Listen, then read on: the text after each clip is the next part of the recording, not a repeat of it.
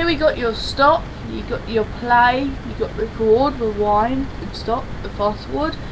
You got a pause control, a left and right inputs. It takes about 7-inch wheels. You got the left and right channels for the meters there. You got the playback and source selector, and we got an on and off, and the audio is shut off. So you got you got the try to think of this actually.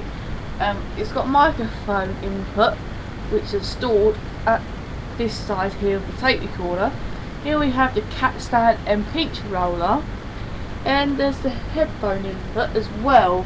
And this is gonna be a permutation night, because the reason why I'm making this video tonight, because tomorrow it's Christmas Day, so I've got a stocking here. It's getting really good, and of course at the end of this video I'll show you the audio shut off.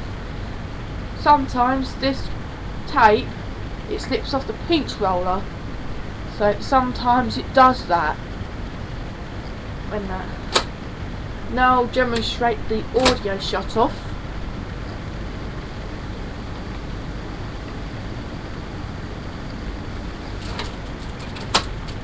And that's how it works. In this video I'm going to show how to thread a tape on this reel-to-reel. And so what you do, you take your tape as well. You got the record head and the play head.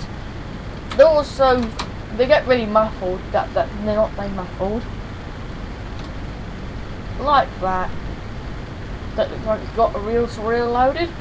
I want to show you another reel-to-reel